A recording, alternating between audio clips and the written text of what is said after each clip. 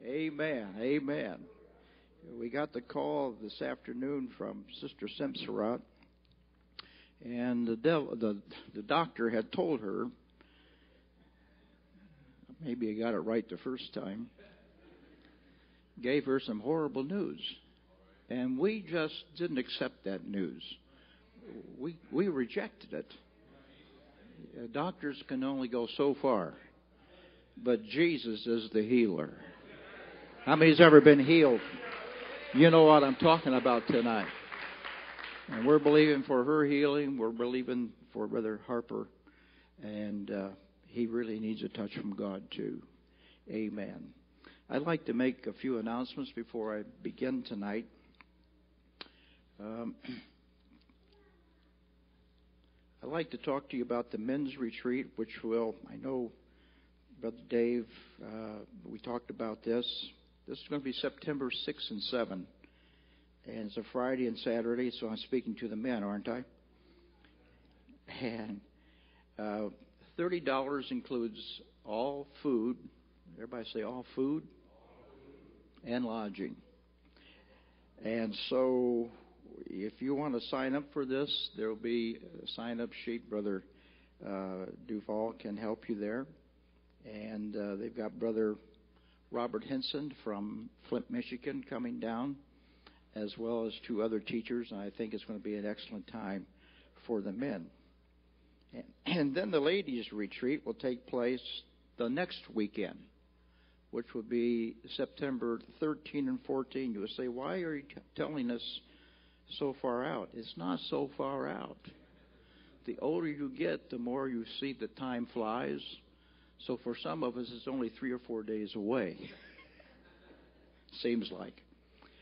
But if you want to go to this is going to be in Lancaster, Ohio. And the cost, I don't know, but it will be posted. And if you want to go, Sister Connie Hansen will have a sign-up sheet. And the ladies are always blessed and fired up after they get back home from the ladies' retreat. And then that Sunday night, the 15th, we're having Sister Kim, who's a missionary from South Korea. And this was going to be a special treat. She had a well-paying job with, I think, the government, and she gave it up. She sold her house and put the money into her church in South Korea. And I want you to know that this lady has had a very great success in her missionary life. And so we will be blessed by her coming here. We had to really work hard to get her here. But Brother Lindner, who's the missions director, has been very helpful in allowing this to happen. Amen. Tomorrow, James Johnson, who is the father of Dave Johnson, Brother David Johnson, and his daughter, they sit over here, and she's in a wheelchair. We will have the funeral for him tomorrow, and the viewing is at 11, and the funeral is at 1 o'clock. And so if you would like to support that family, I know that they would appreciate it very much. And the pastor of Jerusalem Apostolic, Pastor Frank Tulliver, will be presiding over the funeral. Today we were at the funeral of Floyd McKinney. This is Brother McKinney's only living relative of the immediate family. And as he came into church Sunday night, I could tell he was kind of shocked. And I said, are you okay? He said, I just got word that my brother passed away. Of course, it couldn't be announced where the funeral was going to be because that wasn't determined until Monday. So I hope you'll pray for the McKinney family as they go through this deep sorrow. He was deeply moved today. So I hope you'll keep them in prayer. Many things to pray for, but we have somebody who is touched by our infirmities. He has compassion on us. Amen. If you have your Bibles tonight, I'd like for you to turn to Matthew, the 9th chapter, and standing in for the pastor tonight. Someone called me or sent me a text and said, will the pastor be there tonight? So I said what Jesus said, come and see. Sorry to be a disappointment, but I would rather he be up here too. Amen. But we're going to look at the word of the Lord here for a little bit tonight. Matthew, the 9th chapter. We look at verse 36, 9:36 in Matthew. And then I'm going to also turn to Luke, the 10th chapter, verse 33. But when he saw the multitudes, he was moved with compassion on them, because they fainted and were scattered abroad as sheep, having no shepherd. Then he said unto his disciples, the harvest truly is plenteous, but the laborers are few. Pray ye therefore the Lord of the harvest, that he will send forth laborers unto his harvest. And then also in Luke, the 10th chapter, and verse 33. Actually, I'm going to read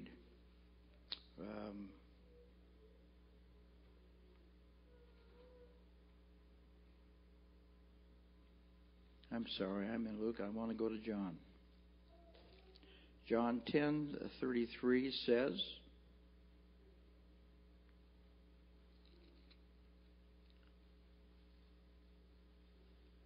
that is not what I want.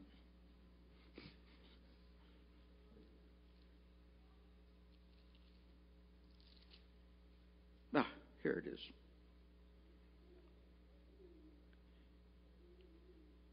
We're looking at the story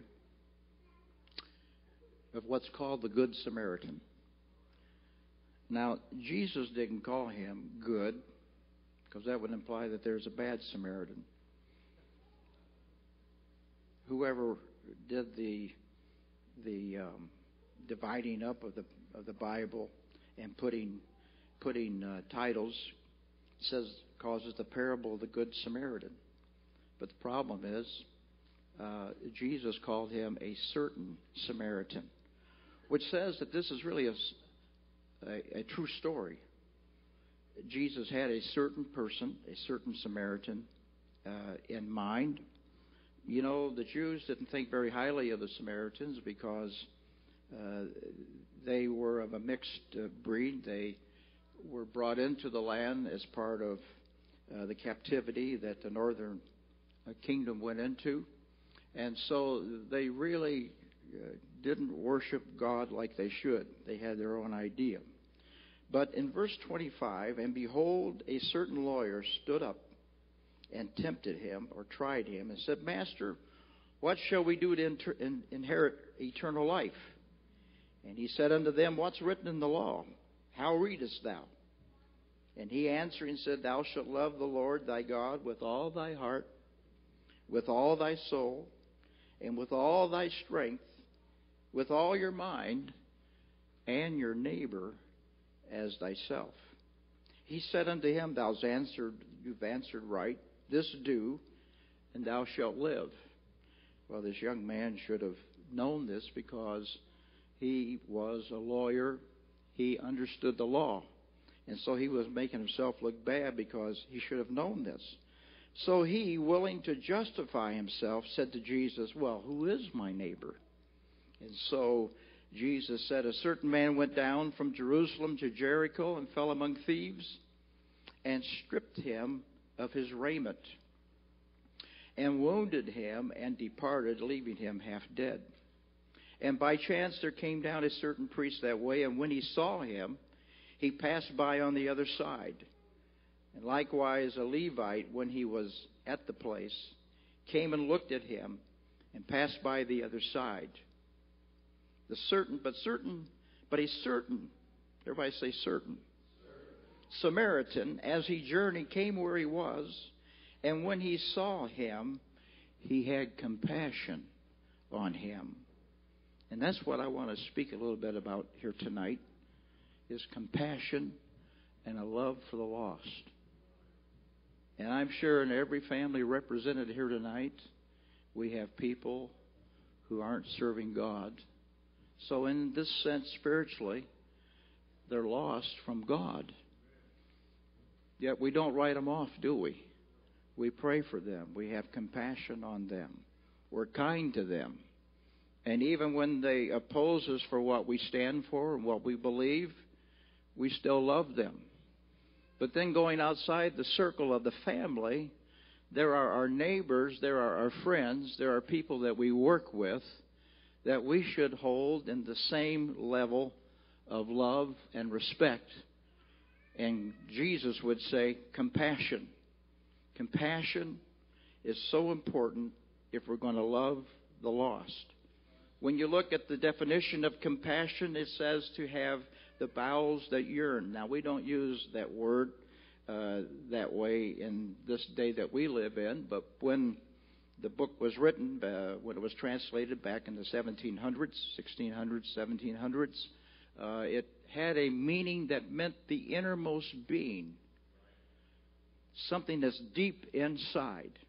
And we're asked to have this kind of compassion. Jesus had compassion on him. It's to feel sympathy, even to feel pity, and the kind that moves us, that the love that we have, that God has given us, it moves us to action, to do something about it. And the Lord will bring people across your pathway and my pathway that will cause us to feel this deep yearning deep inside and to love them with the love of Jesus Christ, because we are feeling exactly what He feels when He looks at the lost. How many want to be involved in God's great program of redemption? It's something that we can involve ourselves in every day. And love, really, compassion is really love in action, to feel sympathy. I guess I got started thinking about this. We were at a funeral Saturday in Indianapolis. I think Brother and Sister Buller would know this lady. She was one of the Davis sisters that used to sing, one that's related to Sister Harry Slattery. And this lady lived to the ripe old age of 98, and praying for her grandchildren and her children and great-grandchildren. In fact, she kind of went down after she heard that her last grandson had received the baptism of the Holy Ghost. And she lay there on that bed and just gave the Lord thanks. It was kind of like here was her key to, now I can go home. Thank God for grandmothers that pray for the grandchildren and take a stand for truth and righteousness. And so we buried this dear sister after all these years.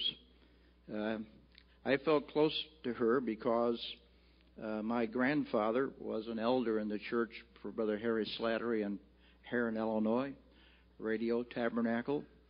And, of course, the whole family was there. It was a great reunion. But I'm glad that we know that that's not the end of the story. That's only the beginning for her.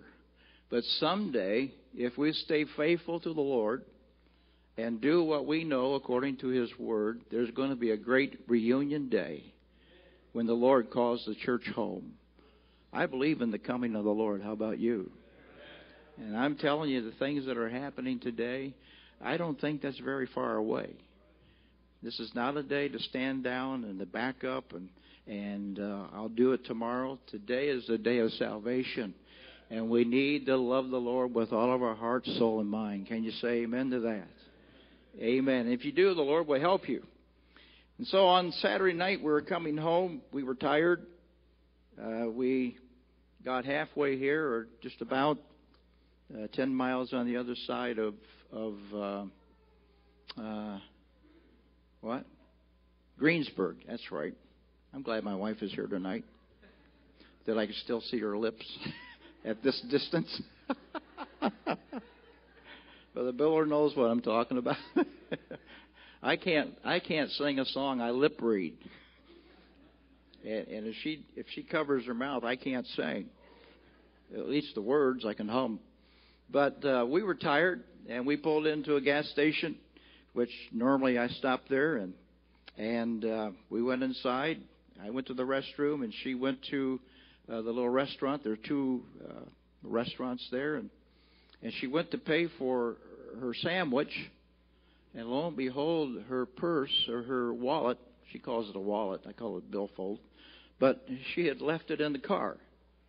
And I was taking my time, and there she was. She had her order, and she was telling the lady, I don't have my money. I would have liked to have seen that, but I didn't. And so she was kind of at a loss of what to do. So a young man behind her stepped up and said, I'll pay for that. She said, no, my husband's in the restroom. He will be right out. Well, I wasn't right out. He said, no, I'll pay for it. Don't you worry about it. And so he paid for it, and when he paid for it, he told her, Jesus loves you. And she said, Jesus loves you too. Now, this young man was not in the church, but he had a real hunger for God, we found out. And so they went and they sat down on the McDonald's side, which is my side.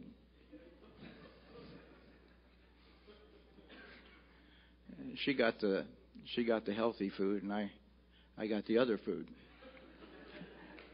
When I walked around the corner, there she was, sitting there across the table from this young man. In fact, we prayed for him tonight. His name is Matthew Blaine. And so when he started talking, I didn't know him. And first of all, I insisted that he take the money and refund. He didn't want to take it, but I said, no. Please take this. And then we started talking. And we found out that this young man had some very serious issues in his life. And he wasn't running from them. He was confronting them. His wife was in another part of the state of Indiana. And they were separated because of problems.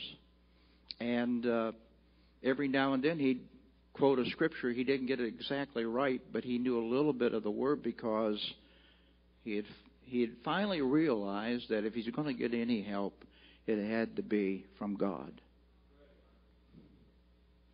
And the more that he talked, my whole attitude and disposition towards him changed, because he wasn't just taking up time, but there was something here that he was searching for.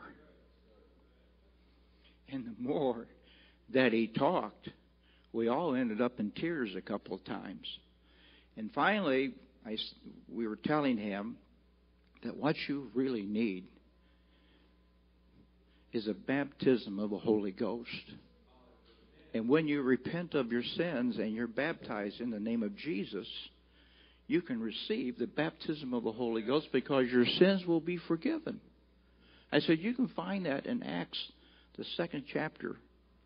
And when I said that, he reached down into his pants and pulled out a little New Testament that you could see was dog-eared, marked up.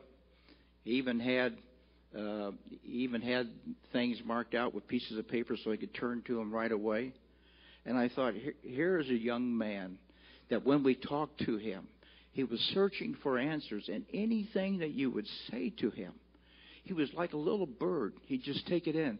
A few times I felt like he was staring right through me because he was so intense and so hungry. Now, mind you, we were tired. But when you talk to somebody like that, no resistance, just an open door, something happens. You feel the boldness of the Holy Ghost. I felt energized. And so after about an hour and 15 minutes, I said, Matthew, you need to be in church tomorrow, Saturday night now. he had a little, actually a brand new scooter. Okay, he's way out in Greensburg. That's quite a distance. I don't think I'd want to be on the interstate driving a little bitty nothing. He said, "Oh, I can go on the back roads." Well, that's still quite a distance even on back roads. I said, "You know what? We have a church and a pastor in the city of Greensburg, which is just 10 miles down the road." And he said, "You know, this meeting that we have," he said, "I really believe it's from God." Now, this guy doesn't have any affiliation. He would tell you he doesn't go to church, but all he knew is that he needed God, and his only hope was in God. So I took down his name, his address. He was staying at a little campground just down the road. I'm sure it wasn't costing much. And his telephone number. And we got on home. I think we got home about 11 o'clock at night or 10:30 at night. And so I looked in my ministerial manual, and here is Brother Siemens, who used to be the district secretary of the Indiana district. And I called him. I said, "There is a young man 10 miles east of you that you need to contact because he is searching for God. And this is no joke." You know what Brother Seaman did? He hung up the phone and dialed that young man. And they talked for another half an hour. And he gave him directions to the church. Church starts at 10. He was there at 9:30, which means he had to leave way before 9:30 to get there. And when he got there, he sought out the pastor, and they talked a little bit before service. And then when they started singing and all, and the Lord, you know how the Lord moves when we have a good worship service. And Brother Seaman was going to introduce him to the congregation. He looked, and lo and behold, he was gone. He said he was sitting there 1 minute, and the next thing I knew, when I turned my eyes, I looked back, and he was gone. He said, so I walked down, I started looking for him. There he was between the pews on the floor, seeking God. Because he knew that only God could help him. And only God can help people like that. And when you're with people like that, your heart goes out to him. Several times while we were talking to him, I couldn't help for the tears to flow. I'm a weeper anyway, so. But then my wife was crying, and even the young man stopped at one point with tears in his eyes. And he said, I can feel God here. At the conclusion of that service, he was baptized in Jesus' name. Well, I thank the God. I thank the Lord for that. And can I tell you, there are Matthews like this everywhere you turn. That at the right time, at the right moment, God places you there and places me there where we can make a difference in people's lives. Brother Siemens, of course, called me Sunday afternoon. Was he happy? He says, you're right, Brother Enos. He said he was ready. He said he prayed. He said, I've never seen anybody pray with such intensity and just laid it all out. He's still dealing with issues. It's not over yet.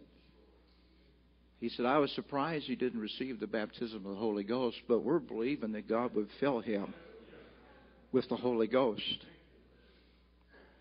And really, when I first started talking to him, if you don't know somebody, you have to listen. But if we're apostolic, we need to listen with the heart. Because we can feel things in the Spirit. That's why if anybody's going to be saved in these last days, it has to be a work of the Holy Ghost.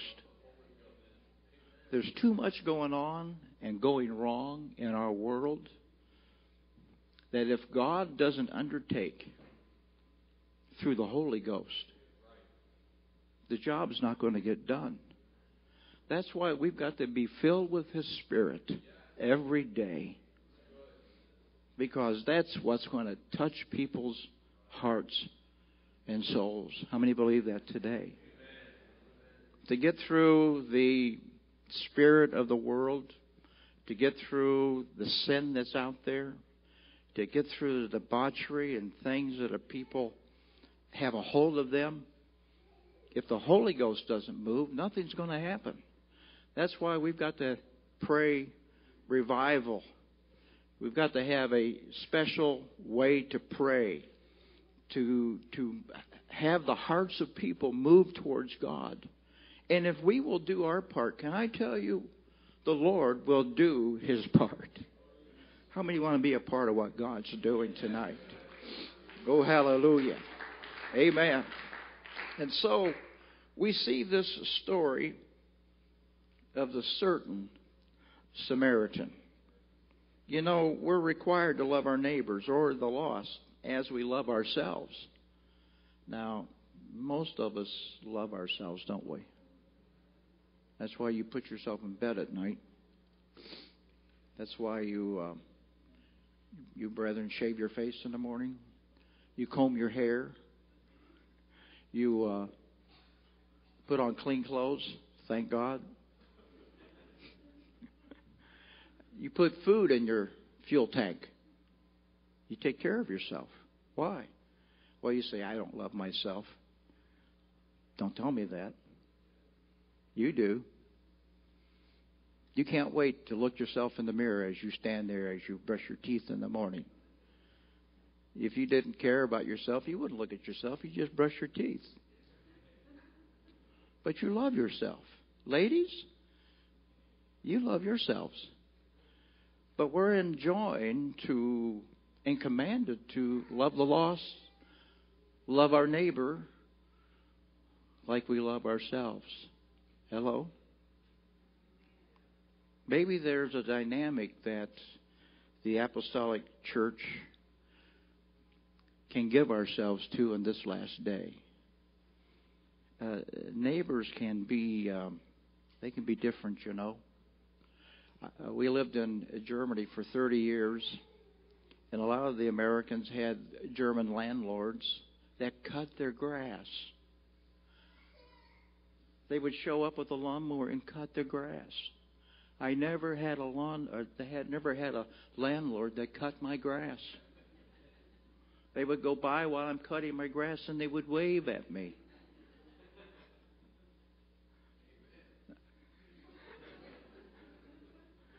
So I come to America and buy a little house, and I got neighbors that's retired on the right side, neighbors retired on the left side, and then behind us is a man that's still working, our neighbor who is of Czech descent. And you know what? Terry Sebastian will not let me cut my grass. It's my turn. But you know what? They are some of the best neighbors we have ever had. We sit in their house and we have dinner with them. They come to our house and they have dinner with us. They pray before they eat. We pray before we eat. We're almost like family, because I'm telling you, I love Terry and Star because I'm praying for them that they'll come down to an altar someday and repent of their sins and be baptized in Jesus' name. They sit right over here for the Christmas program. And they call us, when's the Christmas program? I'm glad I can tell them and bring them to church. And they know how we worship.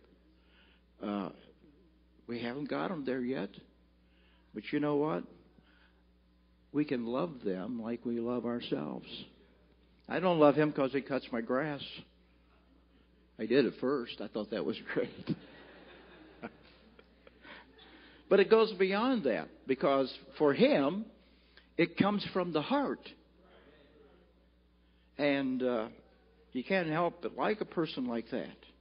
Of course, when her father died suddenly out on the East Coast, she was leaving early in the morning by herself because he was out of town. And as she pulled out the driveway in the front of the house, I waved her down, stuck my hand inside of her van and laid my hand on her and prayed for her in Jesus' name. You know, that has an effect on people when we pray for them. People want to be prayed for. In fact, we prayed right there in McDonald's. Something good happened at McDonald's. Is that we held hands there and got a hold of God. Did we care who heard us? Now, we didn't pray at the top of our voices because God's not deaf. You know, if you can meet somebody in Walmart and pray for them, you don't have to scream to where the manager comes running. God's not deaf, but we can still pray wherever we are.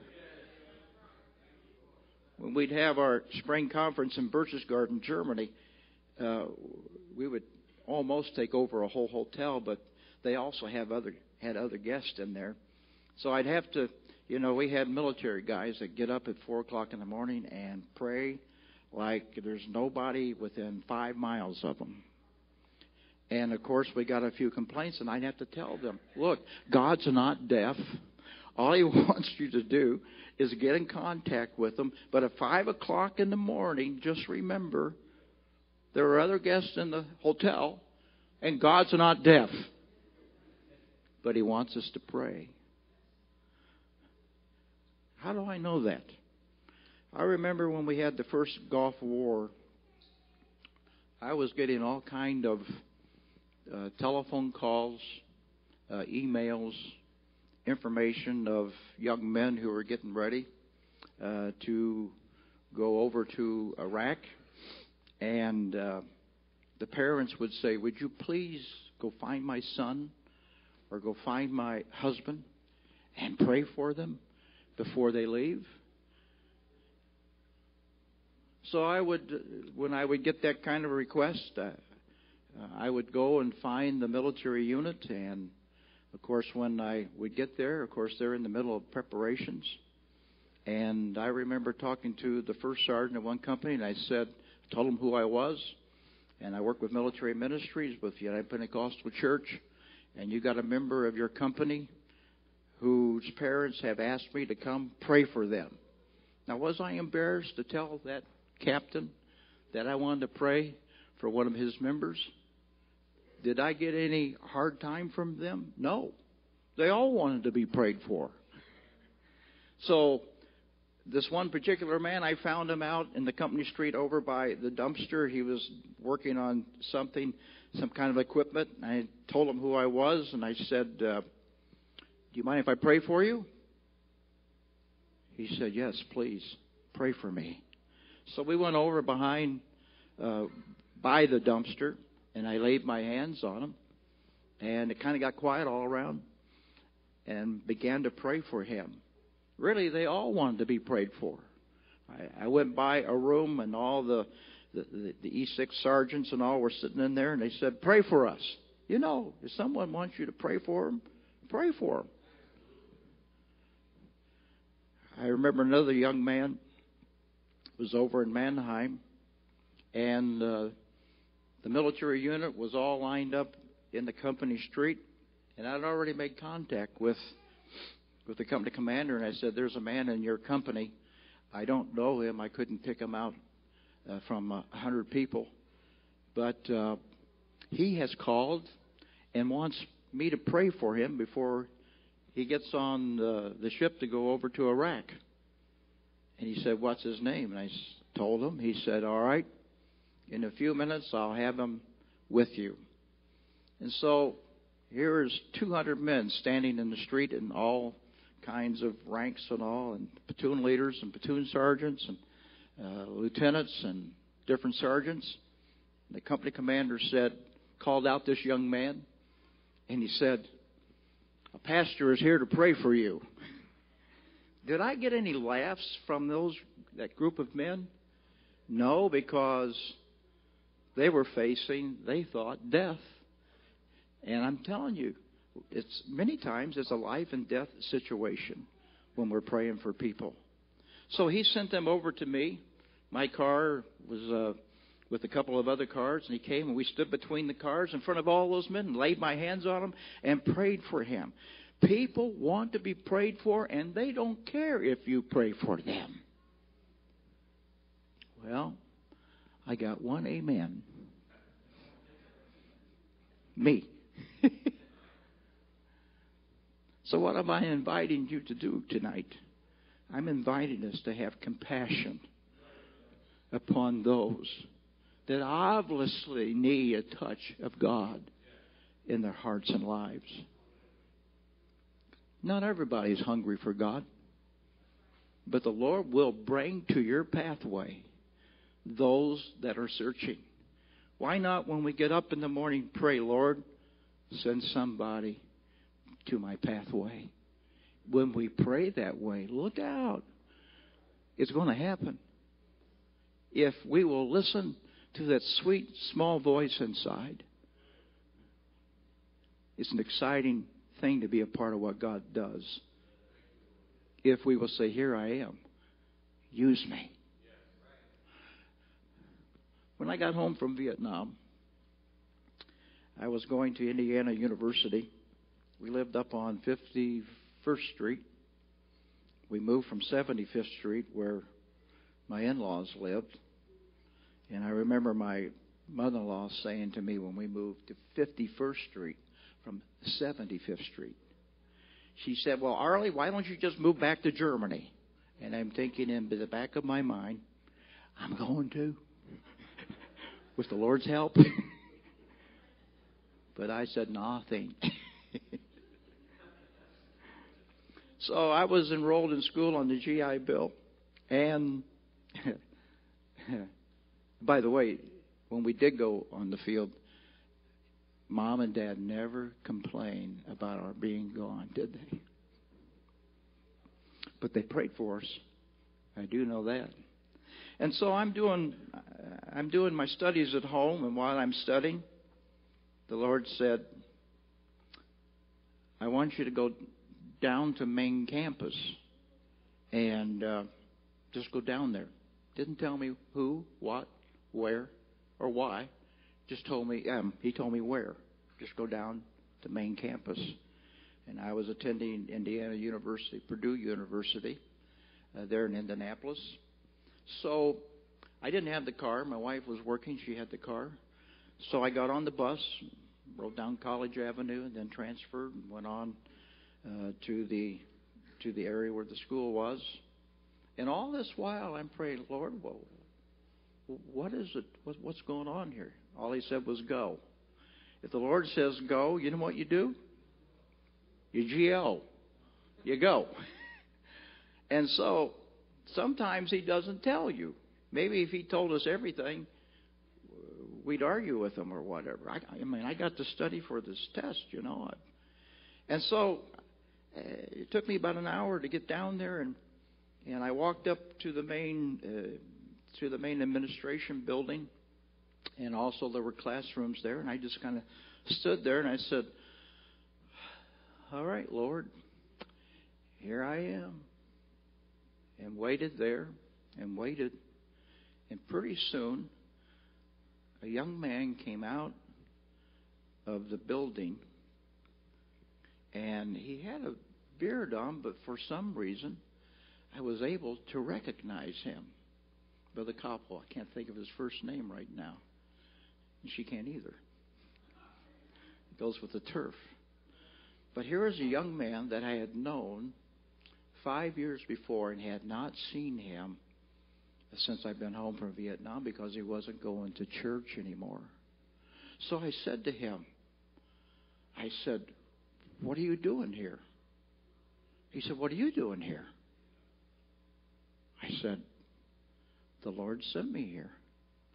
He said, that's amazing because I'm taking a final examination, and they do not let you out of a final examination unless you turn your paper in and you're done. He said, but I just felt this urgency to get up and get out of the room, to come out here and get some fresh air. And so I asked the prophet, I'm not going to cheat. I'm not going to look up anything. I just need to go outside and get some fresh air. What he really needed was a rebaptism of the Holy Ghost. And so I couldn't have planned that. I didn't even know he was going to school. Someone said, I really enjoy your stories that you told last week. I said, well, yeah, some of them are true. And one of my friends said, you couldn't make up any of those stories. I'll just tell you, they all are true. It's amazing what God can do because He loves people and He has compassion upon them. This man was beaten and thrown to the side of the ditch, and we find that a priest came by and walked to the other side of the road. And then a Levite who was also a minister in the temple saw the man there. He had been beat up. This was like a type of Satan who only destroys people, tries to destroy them. And so the interesting thing is, both of these people who were involved in ministry in the temple, I'm sure that they were coming from ministry in the temple, but they didn't have any compassion on this man who had been beaten and left bleeding beside the side of the road. No compassion. But along comes this certain Samaritan. Now, Jesus was talking to Jewish people. And when He said a Samaritan came along, I'm sure that some of them thought, who's he? What's a Samaritan to us? They didn't hold them in very high regard. Yet when this man came to where he was, the Bible says He saw him. He had compassion on him. He didn't look at his nationality. He looked at it. Here was a person who was hurting and bleeding. And it says, the Scripture says, that he then went to him. He bound up his wounds. He poured in oil and wine, and then set him on his own beast and brought him to an inn, and he took care of him. He was moved by compassion, sympathy, or he was moved by pity. We can't be so heavenly minded that we aren't any earthly good. But we must also be careful that we're not so heavenly minded that we are no earthly good. But it's all right to be heavenly minded. But we're still down here. Our feet are still on terra firma. And I believe God brings things to us to allow us to be used in His kingdom. We just can't stand back. We've got to really see things as they really are. And when somebody is hurting, I mean really hurting, not somebody just panhandling, but somebody that's hurting. You ever been hurting? I got a friend, he's a cycle friend from Germany, and his email, what do you call it? What he uses, his address is hurting for certain. Now, if you've ever ridden a bike, you're going to hurt. But his is hurting for certain. There are people today that are hurting for certain. And we need to be spiritually attuned to where we can be of assistance to them. Now, I'm not talking about just a humanitarian approach, but I mean to meet the spiritual needs of their souls. If they want to see Jesus, I'm going to tell you that they will see Him in us when we take the time to really see them and to feel what they feel. We must go to them and not wait for them to come to us. Although often the Lord will send people to us. And I have found that many, many times in my life. And help bind up their wounds. How do you do that? Spiritually, you give them hope. Some people don't have any hope in life. This young man, his wife has left him. I don't know if he has children. He didn't mention that. I didn't pry. But you could tell his life was in shambles, and he was like he was in the sea grasping for something, for safety. I'm glad we can throw them the lifesaver of Jesus Christ and the gospel. Can you say amen to that? We must be willing to talk to them about the good news that Jesus loves them. They don't feel loved. But I'm telling you, when we were talking to Matthew, we said, the Lord loves you. And not only does He love you, but He actually gave His life that you might have a new life. And then we've got to lead them to the oil and wine experience, the baptism of the Holy Ghost. I want to see Terry and Star baptized in water and baptized with the Spirit. You have a neighbor. What's his name? What are their names? I've lived in places where if you ask who lived next to you, they couldn't tell you. Maybe they didn't want to know. We had some neighbors in Germany that they weren't from heaven.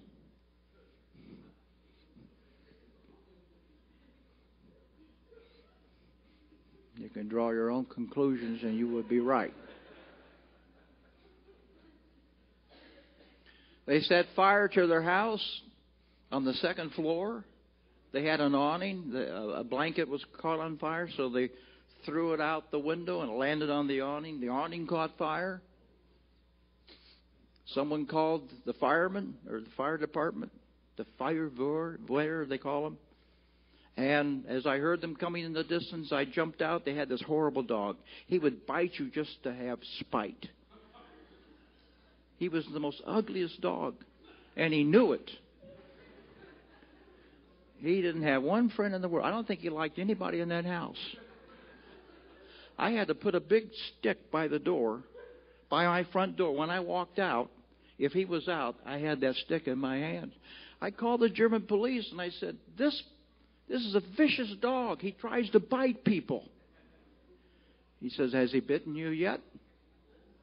I said, no. He said, we can't do anything until he bites you. Well, that's great logic, And so this dog is in the backyard, and this thing is burning. But he had a little sense, because when I jumped over the fence with the fire extinguisher, he ran to the other end of the yard. Of course, I was pumping that thing. Those neighbors were interesting. But all they needed really was God. They were full of the devil, but they needed to be full of the Spirit. Hey, they would have told you that. They were interesting people. We got to talk to the daughter and the young son a couple of times, but, oh, Lord. Well, you just never know the impact that you have by living and doing the right thing. They can't forget that. They can't get away from that. We've had men come to the military district and not live right, but we just keep loving them and invite them to church and being kind to them when they did show up and pray for them. And they would leave, and then years later, you get a letter in the mail. I am so sorry that we didn't do the right thing while we were over there. We're in a good church now, and we're working in Sunday school. And I'm thinking, where were you when we needed you? But it takes time for people to come around to do what they know to do right. But we're all involved. We have to do what we can do to help the Lord reach people. How many want to reach your neighbors with God? They would be some of the happiest people. You say, well, maybe you got neighbors like I had. I don't know. But you know what? No one is impossible for God to touch with His love. You say, well, you don't know some people that I know. Totally worthless. Winston Churchill said, nobody's worthless. You can use them for a bad example. Nobody is hopeless because Jesus has brought us hope. Oh, hallelujah. I love the Lord tonight. I didn't get finished. I never get finished. Anybody behind this pulpit never gets finished. But we just kind of try to wind it up. He that goeth forth and weepeth, bearing precious seed, shall doubtless come again with rejoicing, bringing his sheaves with him. They that sow in tears shall reap in joy. I'm telling you, the Lord means for there to be joy in the hearts of men and women. That's what I love about this church, the joy that we feel when we worship and lift up Jesus. Oh, hallelujah. I'm telling you, if people out there could just feel what we feel in a service here, we wouldn't have enough room to put them here. I believe there are people out there that you're going to be instrumental in touching their lives with compassion and the gospel. And what a beautiful thing to see them come in, repent, to get baptized, and receive the Holy Ghost.